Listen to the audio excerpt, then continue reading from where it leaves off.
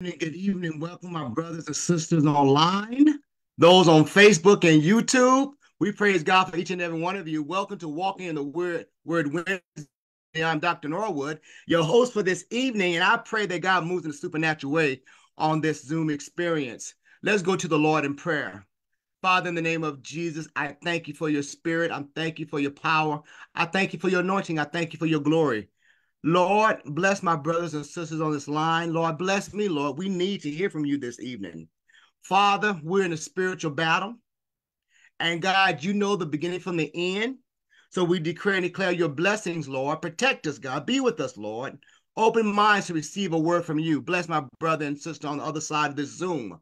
Bless my brother and sister on Facebook. Bless my brother and sister on YouTube. Have your way, Holy Ghost, right now in the name of Jesus is my prayer. Amen. This evening. Sometimes it's good to look back. Sometimes you got to ask the question, what's really going on? And this past week, Elder Bill, I had to ask the question, what's really going on? So the Holy Spirit reminded me, we are fighting an unseen battle. We are fighting an unseen battle. Can we talk about it this evening? Let's talk about it. The battle is not for who you see, it's who's pulling the strings behind them. So let's look at it this evening, fighting an unseen battle. Ephesians 6:12-13 says this, for we wrestle not against flesh and blood, but against principalities, against powers, against the rulers of the darkness of this world, against spiritual wickedness in high places. Therefore, take unto you the whole armor of God, that you may be able to withstand the evil day, and having done all to stand. Oh, I'm about to shout. I got to preach this weekend. But my brothers, my sisters, we're in a true spiritual battle. I was reminded of that this past week. Every time I turn on the news, we are in this real spiritual battle. But here's the good news. Here's the good news, Sister Inez. The good news is that we got the victory. They're going to come from the north, the south, the east, and the west. But we got the victory in Jesus Christ. Sister Snee, let's talk about it this evening. Have you ever felt that there's more going on in the world around you? That there's more than what meets the eye? You could never put your finger on it, but somehow you knew that there was more to life than what you were experiencing. You said that there was a struggle of some kind taking place, a struggle that had far greater implications in your life than you might be aware of. Maybe we are all in a struggle of sorts, a battle, if you will, whether you realize it or not.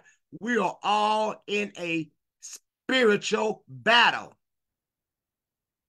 A battle not with guns and tanks, but a battle nevertheless. A battle in the spiritual realm being fought for the souls of mankind. Let me share this with you. Oh, Sister Snee, I wish your daughter's online because the devil will use people to get them discouraged with God, discouraged with the church. The devil will use anything in his power to get people discouraged, to throw in the towel because we're not fighting a physical battle. I got to drive this home. We are not fighting a physical battle. We are fighting a spiritual battle. Tonight, we will dive into the reality of the spiritual battle, discover your part to play, and allow your eyes to be open to the battlefield that's being fought over your own soul. Discern how evil operates and how to defend yourself against evil powers intent on your destruction. The devil don't care if you're president. The devil don't care if you're a pastor. The devil don't care if you have money, don't have money. The devil is after our souls. And sometimes we get so upset, we get so discouraged, we get so depressed that we give up. We cannot give up. As what I went through this past week, I was reminded you can't give up because God will always have the last word. Mark Coleman wrote this. Look at this, what he wrote about in Ellen White. The writings of Ellen White substantiate the reality of the spiritual struggle waged by human beings against devils and demons. We don't like talking about that. While Ellen White views the battle against sin and unrighteousness in life as not just a mere inward struggle, but as a very real battle described by her as the great controversy between Christ and Satan that also involved every battles between people and Satan and evil spirits. I gotta share this, Elder Bill. I gotta share this. You probably know this. Your dad was a pastor. In this time, there are people not going to the ministry. There are pastors who are leaving the ministry because of this spiritual battle.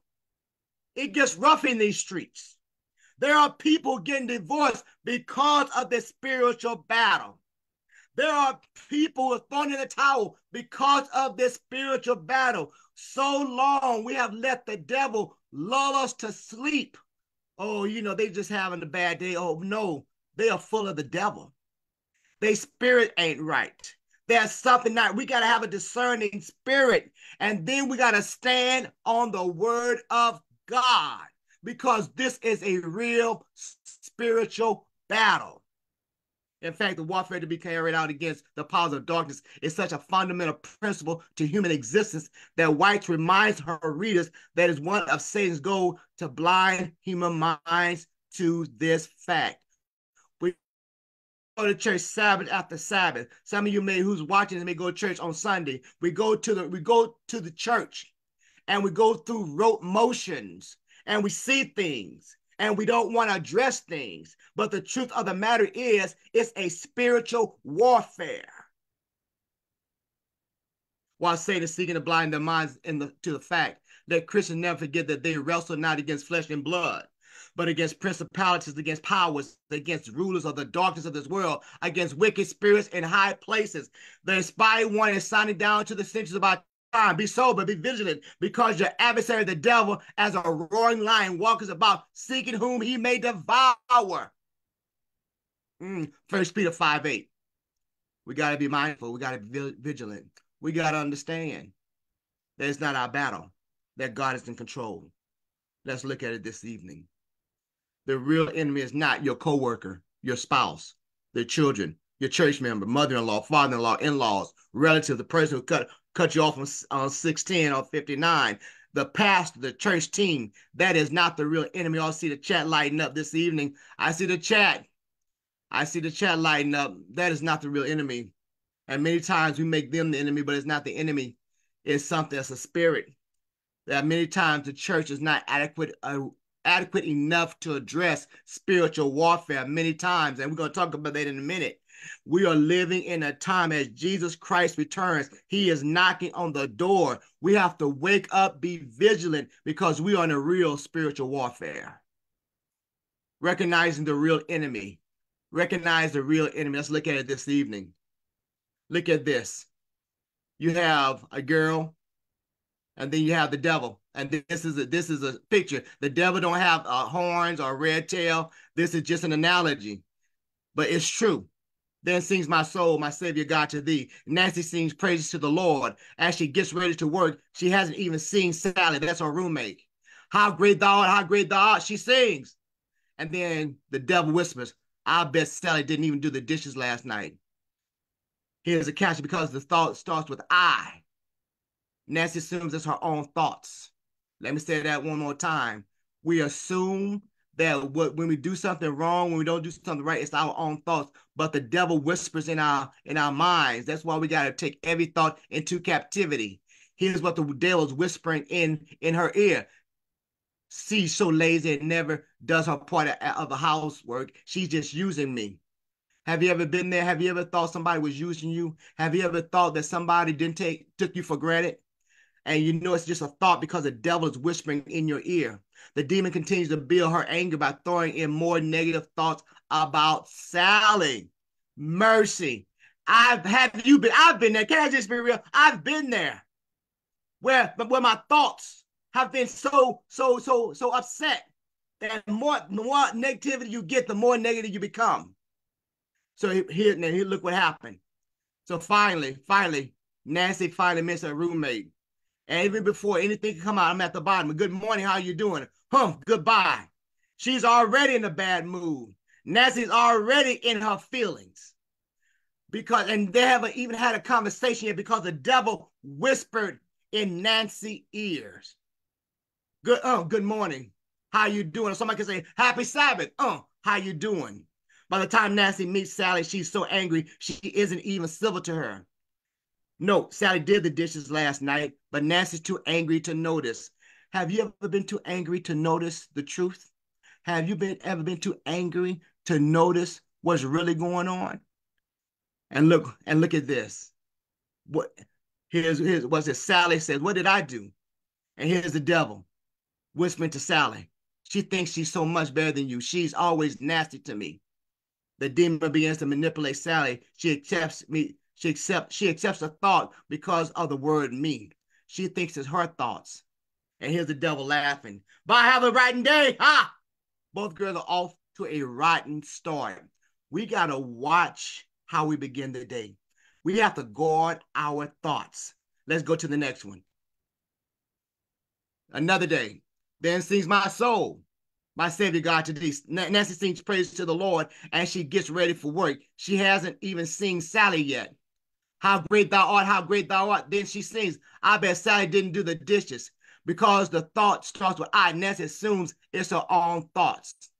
Then the devil says she's so lazy she never does her part of the house where she's just using me. The demon continues to build her anger by throwing in more negative thoughts about Sally. Then Nancy, praise God, catches herself. Wait a minute. I shouldn't be thinking these things. I think about the Lord and say, let's see. The Lord is my shepherd. I should not want. He makes me lie down in green pastures. Yeah, walk through the valley of shadow of death. I will fear no evil. When we start having these evil, negative thoughts, we have to think about the Lord. But I had to take the trash out last night because she wouldn't do it. I should not want. So the devil never stopped. The Bible says the devil goes around like a roaring lion. He's not going to stop. But here's the thing. If we don't have the full armor of God on, if we don't have the anointing of God in us, if we are not full filled of the Holy Spirit, we can go through something like this. I'm hold that thought. I'm gonna come back to that thought. Let me finish with these cartoons. Good morning. How are you doing? By the time Nancy meets Sally, she's so angry she isn't even civil to her. Sally did the dishes last night, but Nancy's too angry to notice. And then hold on, I'll go back. There we go. Then sings my soul, my Savior God to thee. Nancy sings praises to the Lord, and she gets ready for work. She hasn't even seen Sally yet. How great thou art, this she sings. I bet Sally didn't do the dish last night. Nancy recognized that this thought is not in obedience to Christ Jesus. Mercy. Nancy recognized that this thought is not in obedience to Christ Jesus. Wait a minute. That's not my thought. Satan's doing it again. Satan, you and your demons rebuke you in the name of Jesus. I will not accept those thoughts about Sally. Go. There sings my soul, my Savior God to thee. How great thou art, how great thou art. Good morning, Sally. Thanks for doing the dishes last night. Have a good day. Look how Nancy changed because she took her thoughts into captivity. Here, Nancy recognized the true source of her thoughts. She brings the power of Jesus against the source, saying his demons, and has the victory. This is a practical example of taking captive every thought to make it obedient to Jesus Christ. Saints of the living God, we have to get to this spiritual maturity level that we got to control our thoughts. Let's bring it home. I get to church on the Sabbath. Elder Bill is in my favorite seat. We know we have some favorite seats. Every Sabbath, I can tell you who's going to sit in what seat. We have favorite seats. Amen, somebody. Elder Bill is sitting in my favorite seat. He knows, and the devil whispers in my ear. He knows that's my seat. He's playing games. And if we do not catch those thoughts into captivity, then they will come out and then more drama will start. And I can give you example after example. You can give some examples of family members, maybe on the job, maybe in the church, where the confusion started with just a single thought. We have to think holy thoughts, righteous thoughts. But let's talk about it this evening. The substance of moral character, August 2nd, Ellen G. White. Even your thoughts must be brought into subjection to the will of God and your feelings under the control of reason and religion. Your imagination was not given to you to be allowed to run riot and have its own way without any effort of restraint or discipline. If the thoughts are wrong, the feelings will be wrong, and the thoughts and feelings combined make up the moral character. If you yield to your impressions and allow your thoughts to run in a channel of suspicion, doubt, and repining, you will be among the most unhappy of mortals. Control our thoughts. No matter, it's not, oh, thank you, Holy Ghost. It's not what happens to us, it's how we respond to what happens. Let me say that one more time. It's not what happens to us, it's how we respond to what happens. We must discern how the devil works and learn how to defeat the real enemy. We must discern how evil operates and how to defend ourselves against evil powers intent on our destruction. I've been there. You all been there. I was there this couple of weeks ago. We must discern how evil operates and how to defend yourself against evil powers intent on our destruction. How did we get this discernment? How do we get this discernment? What must we do? Supernatural discernment is from the Holy Spirit. In 1 Corinthians 12, Paul lists 9 supernatural gifts of the Holy Spirit that should be operating in the church and are available to believers. And one of the things we have to do as a church is operate in the gifts of the Spirit. One of the gifts are called discerning of spirits. 1 Corinthians 12:10. Discerning of spirits is particularly useful in the maturity ministry of deliverance. Although it's not limited to that purpose, it can be defined as the supernatural ability to perceive what is happening in the spiritual realm and judge between the Holy Spirit and demonic spirits. Scripture is clear about the spiritual realm. Beloved, do not believe every spirit, but test the spirits to see whether they are from God, because many false prophets have gone out into the world. 1 John 4:1. John wants us to test, examine, scrutinize, discern if the spirit is good or evil. Matthew 10:16. Christ's mandate to us that we become wise as serpents and harmless as doves implies that we must develop discernment, the ability to take motivation and the spirits that motivate. The gift of discerning the spirits will become increasingly important as we approach the end of this age, because deception will be the hallmark of these extremely dangerous times. The Bible says even the very elect can be deceived. We got to keep on studying, keep on praying, keep on fasting, keep on in the word, keep on living for God, because these are evil times. A cheerful witness. Pray for wisdom to manage your affairs with discretion and thus prevent loss and disaster. Do all you can on your part to bring about favorable results. Jesus has promised his aid, but not apart from our effort. When we rely upon our helper, you have done all you can. Accept the result cheerfully. We have to go steps to Christ. As we grow in Christ, we must share our love for God through our words, actions, and deeds, so that we may lead others into a loving relationship with God. We must grow in Christ. That's what God is asking for. We must grow in Christ and have a loving relationship. And just like I said a couple Sabbaths ago, people will know us by our fruits. People will know us. And if your root is right, the fruit's going to be right. But if the root is wrong, the fruit is going to be wrong.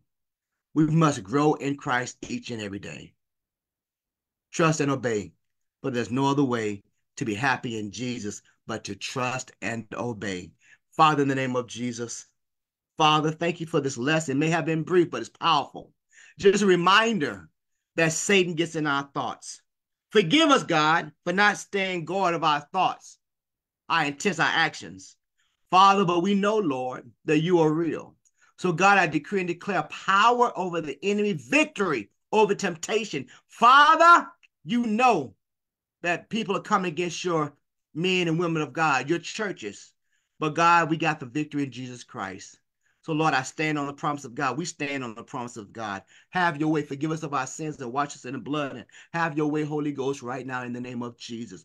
We can't do anything without you, but if you just say the word, Lord, we should be made whole. So anoint us afresh in the name of Jesus. Amen. If you want to connect with us, go to www.BerenaSDAHouston.org, www.BerenaSDAHouston.org, 713-654-8945, 713-654-8945. You want to give a blessing to the church, check a money order to Berean SDA Church, P.O. Box 1300, 77251.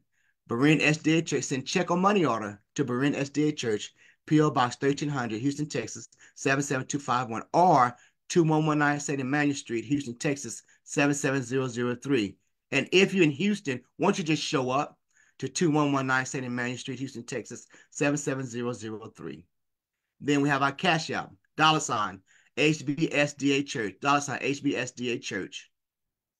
Then on March 30, we have the famous, the anointed woman of God, Callie Day. You don't want to miss it. Bring a friend, bring a family member. It's going to be a high day. It's going to be a high day. Bring a friend and family member. March 30th, the last Sabbath in March. You don't want to miss it. Then Season of Grace, March 16th to the 30th at 7 p.m.